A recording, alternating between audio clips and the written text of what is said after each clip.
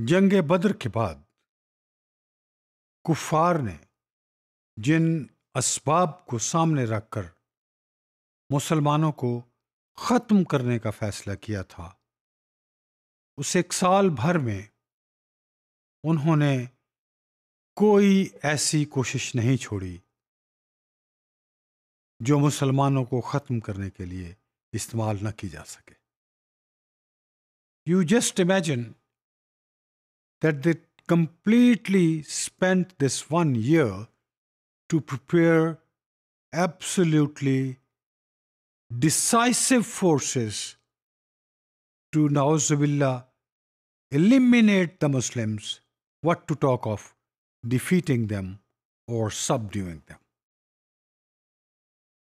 In this 1 year, they used all their international or local relations and gathered all the tribes and kept on struggling continuously to form as big foes as possibly they could. Just see, ultimately they were successful in making an army comprising 3,000 soldiers with 3,000 camels.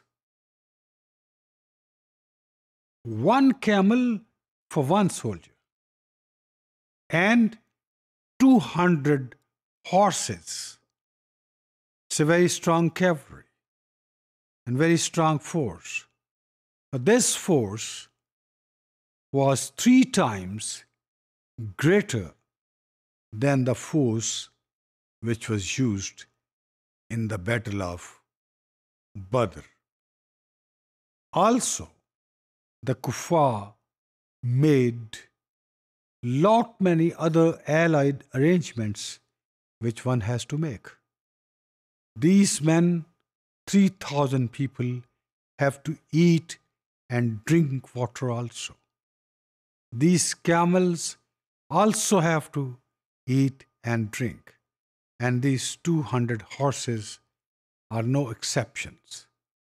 Sickness and unnatural calamities can also not be eliminated. So, ultimately, what I want to convey is, it's not an easy task to command such a huge force and ensure its safety from all angles. Now, since Abu Jahl had been taken care of previously, their commander was now Abu Sufyan.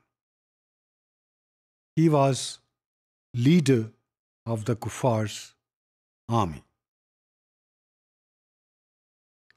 As they kept marching, on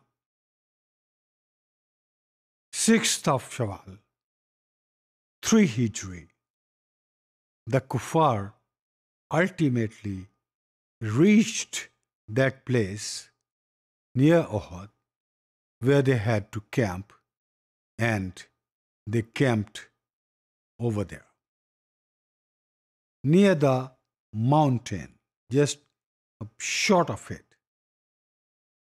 No sooner my Prophet sallallahu alaihi wasallam got the news, he also started taking practical steps.